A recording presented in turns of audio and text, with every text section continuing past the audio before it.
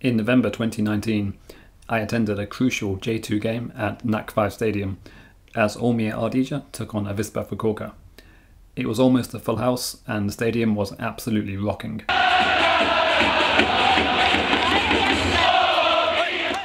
I recommend watching the video I made of that experience as a comparison ahead of what you're about to see in this video.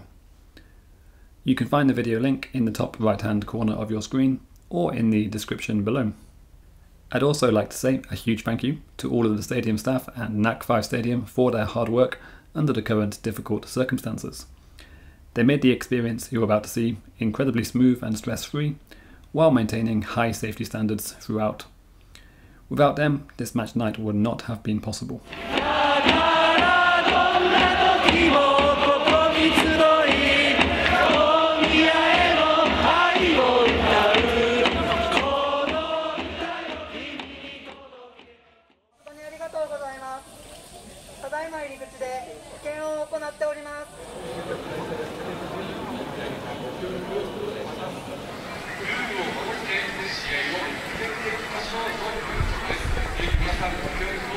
So welcome back to football. This weekend, fans are allowed back into J.League stadiums for the first time since February. The last game I went to was on February 23rd, which was a Jeff United Chiba game. Just a few days after that, football in Japan was suspended due to the coronavirus outbreak. And since then, complete lockdown for football. No fans allowed, but 2 weeks ago, I think it was, the leagues restarted. And this weekend is the first weekend that fans have been allowed back in. But it's a very different world. On the way in, temperature checks, alcohol hand sprays, the mask is compulsory. It's very different. Also tonight, reserved seating only. So NACK5 is my local stadium. I walked here tonight actually to avoid using the trains. Usually it's a very loud place, very vibrant, lots of shouting, singing, chants, tifos. But the current situation means that attendance is restricted to either 5,000 or 50% of the capacity. I think tonight probably 5,000, maybe less, would be allowed in. We'll find out later. I assume it's sold out as well. There's also no singing, no chanting allowed to try to halt the infections. Clapping, I think, is okay, that's fine. Flags, not okay, as far as I'm aware. So yeah, it's going to be very different, a lot quieter than it usually is here at NACK5 Stadium.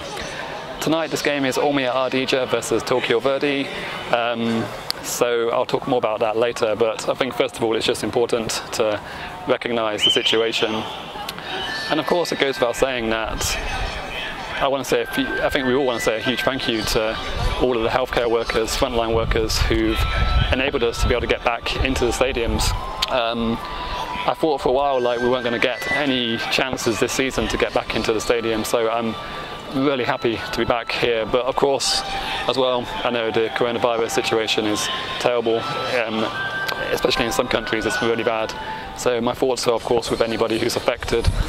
Football is very unimportant at the end of the day, but for a lot of people it's a sense of normality returning in a way. Of course it's not a normal situation, but we're getting there, hopefully. But I'm not trying to play down the seriousness of the situation, of course, but you know, it looked for a long time maybe we weren't going to get this, even this opportunity this season. Hopefully the situation does improve more and more as we go forward. But for now, I'm just very thankful to everybody who's still working really hard to ensure that we stay safe and that we can at least enjoy a little bit of something like this every now and then.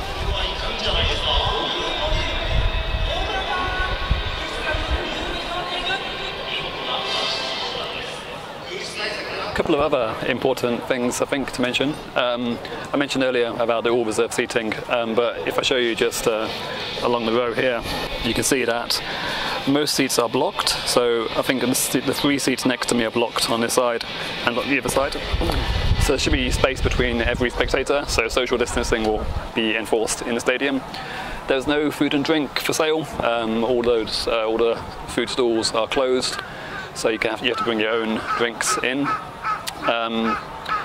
So I think that's that's the crux of it at the moment. That's basically the situation. As for the players, celebrations of course are more subdued, sort of an elbow touch to celebrate. They do that social distancing photo at the start, which is kind of ridiculous because you social distance, the players social distance for the team photo, but then they go onto the pitch and start barging into each other. So yeah, that's kind of a bit of a show, I think, but I guess it sets a good example in a way. Yeah, so that's basically the situation we have. It feels weird, to be honest, just being back in the stadium. It's strange, kind of overwhelming in a way. Yeah, I don't know. I'm interested to see what it's going to be like. I watched last night the highlights of Fagiano Okayama and who was the other team? Kitakyushu, I think. I can't remember. I'll put it on screen if I'm wrong.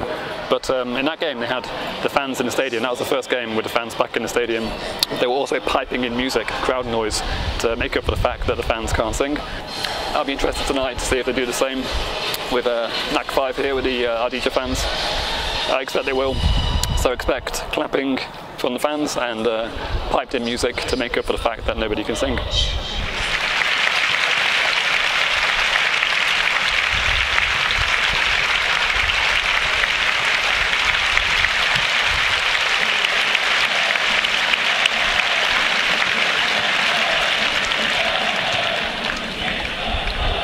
So anyway, let's think about the football itself. Let's not talk about the stadium anymore.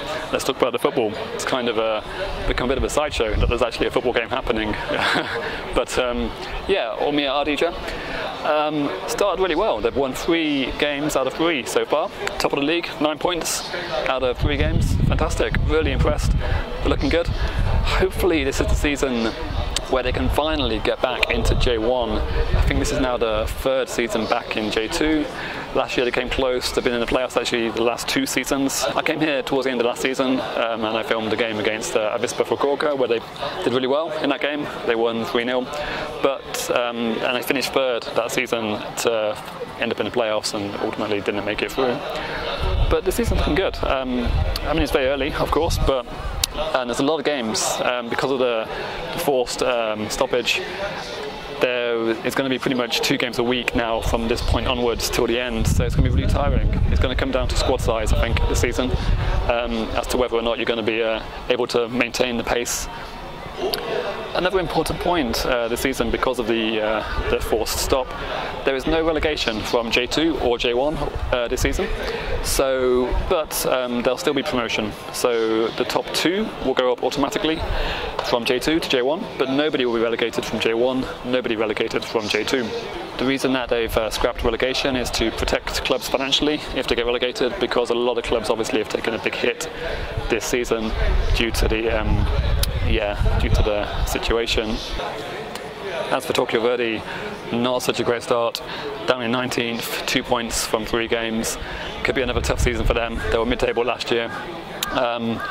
Of course, Tokyo Verdy, a very famous name in Japanese football, used to be known as Yomiuri Verdy and Kawasaki Verdy, and they won the inaugural J.League season in 1993. So yeah, obviously a really famous name, but these days they seem to be a club without much of a direction. It's pretty sad to see in a way. They play in Ajinomoto Stadium. I went there a few years ago and I filmed the experience. I'll put a link. And they play in a really big empty stadium. They've lost a lot of their fans because of when they moved and relocated. And obviously results aren't good, so yeah, it's a bit of a sad situation for them. Hopefully in the future they can sort it all out and get back to where they once were, but it doesn't look like it will be this season. It's yeah, pretty difficult. So as for today, you'd obviously have to say Omiya are the favourites, going for 4 wins out of 4. But J2 is a bit mad sometimes, so really anything could happen. But I would say home win for Ardija today. I'm going to stick my neck out here and say 2-0 to Ardija.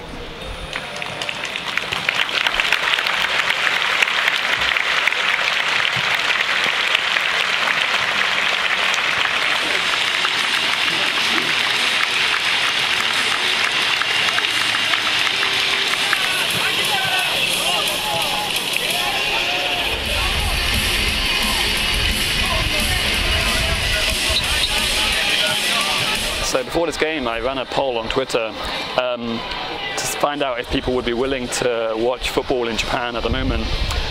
Just to bring you up to speed, if you're not living in Japan or you're not familiar with the situation, corona cases for the last 3 days in the Tokyo area have been over 200 cases per day. I think it was on Thursday they recorded the highest totals since the outbreak began. So yeah, it's probably not an ideal situation. But the decision to let fans back into the stadium was made during a time when the case numbers were quite low. There was kind of a lockdown in Japan. In Japan, it's not really possible for the government to enforce a strict lockdown like in some countries, but there was a state of emergency for 2 months, I believe, and that did bring the case numbers really low, like down to single figures for a few days. But since the state of emergency was lifted, numbers have been increasing quite significantly, especially in the Tokyo area, and also in other parts of Japan, Osaka, I think, and maybe in Fukuoka was for a while was quite high. Also today I'm in Omiya, which is in Saitama Prefecture, which is the next prefecture to Tokyo.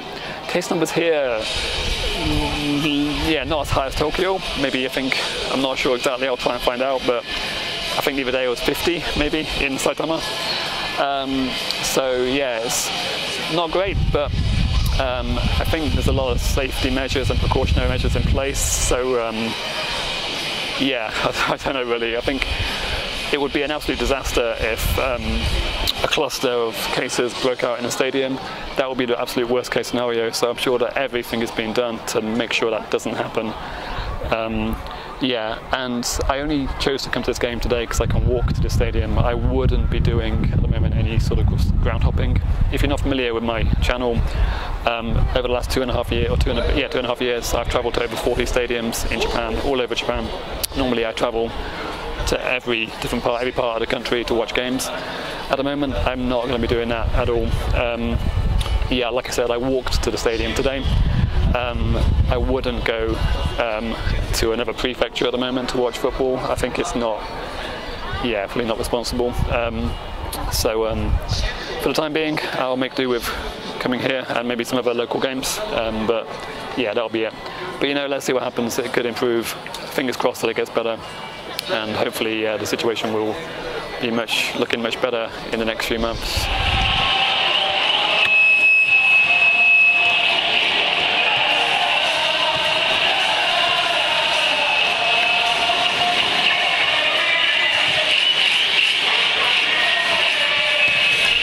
Yeah, I'd be really interested to hear in the comments, would you be interested in attending a match in Japan at the moment, considering the situation, and also what I've explained already about the restrictions at the moment in the stadium with the masks, the alcohol hand spray, the no singing, no chanting, no flags. It's not a proper experience, I guess, but at least you can watch the game. But yeah, would you be interested? Would you feel safe coming to the game at this moment in time? I think I do feel safe being here. I think the measures that are taken are okay, and also I think Omiya, the fan base is pretty local. I don't think people are going to be travelling in too much for this game. Not that I think people who are travelling in are necessarily going to bring any sort of problem, but you never know. So yeah, I feel okay, I think, about being here. Fingers crossed that everything will be okay.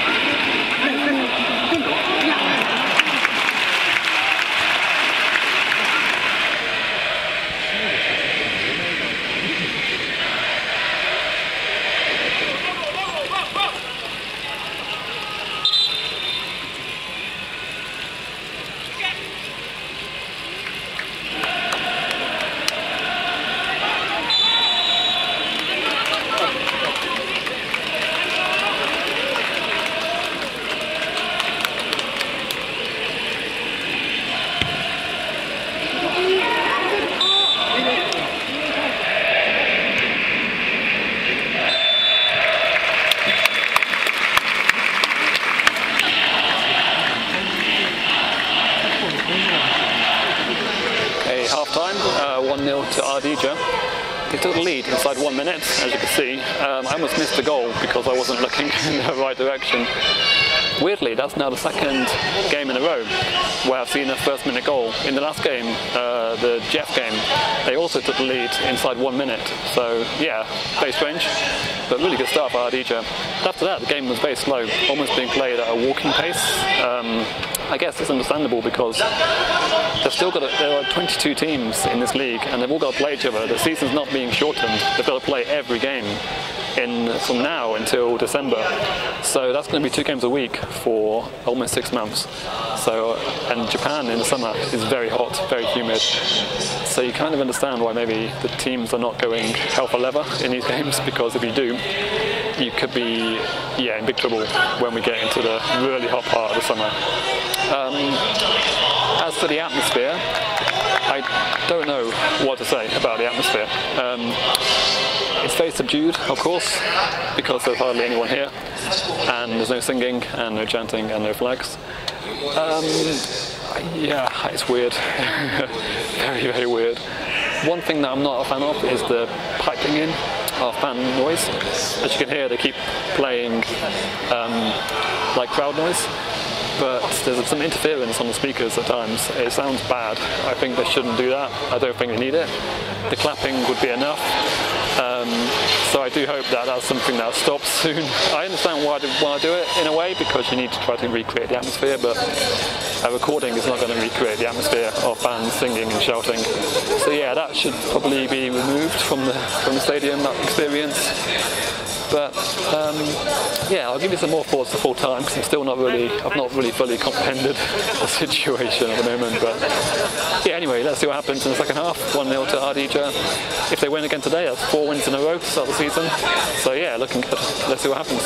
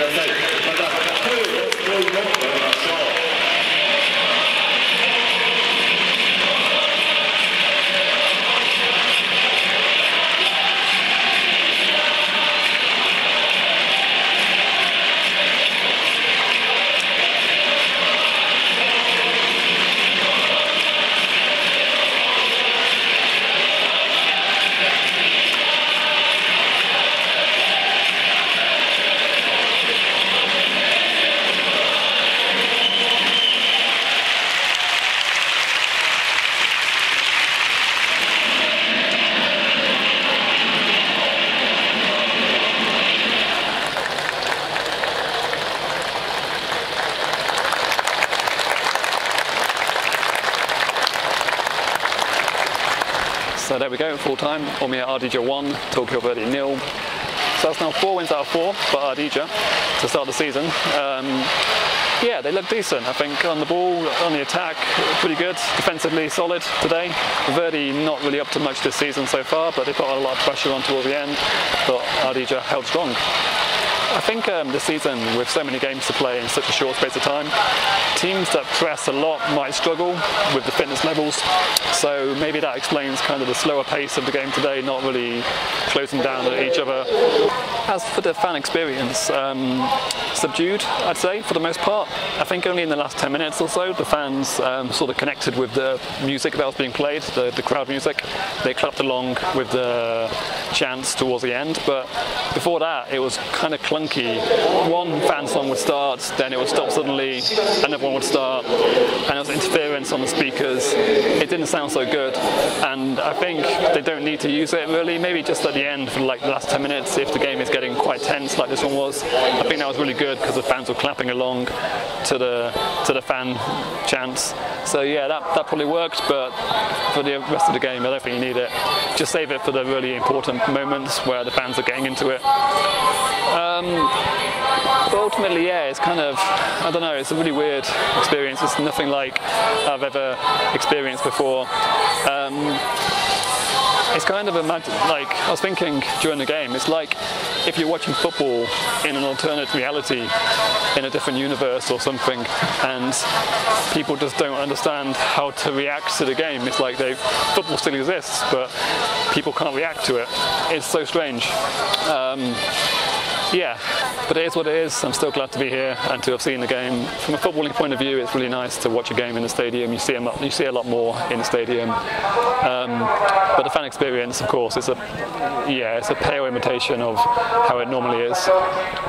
And I've just turned off the floodlights, I think, so I probably should be getting out of the stadium soon. But yeah, let me know what you thought of the atmosphere today, what you thought of this experience. I'm not sure how many games they're going to go to.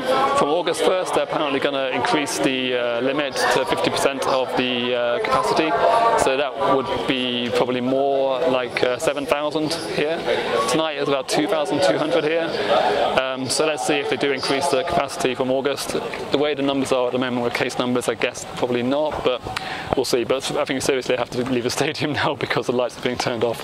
So thank you very much for watching, and yeah, maybe I'll see you again soon for another video. But please leave a like if you enjoyed this, and comment and let me know what you thought of the experience. And if you haven't subscribed, please do consider subscribing for more ground hopping videos around Japan. So thank you very much. See you next time.